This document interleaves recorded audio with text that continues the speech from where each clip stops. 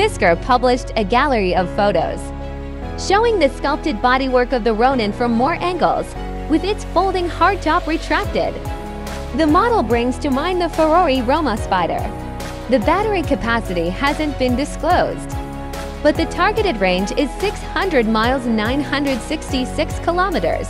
Fisker didn't detail the electric powertrain, but promised a combined output of over 1,000 horsepower, 745 kilowatts, 1,014 PS, allowing a 0 to 60 miles per hour, 0 to 97 kilometers per hour acceleration in approximately 2 seconds, and a top speed of 170 miles per hour to 175 kilometers per hour.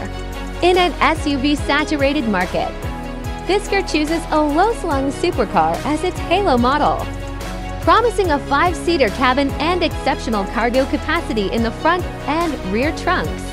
Unfortunately, the press material only included a couple of renderings for the interior, highlighting the 17.1-inch infotainment display, the illuminated dashboard, and the yoke steering wheel with an integrated digital instrument cluster and simple controls. There will be extensive use of recycled and sustainable materials inside the cabin, allegedly making the Ronin the world's most sustainable supercar. Fisker announced a limited production run of 999 units for the Ronin starting in the second half of 2025, with a price tag of $385,000.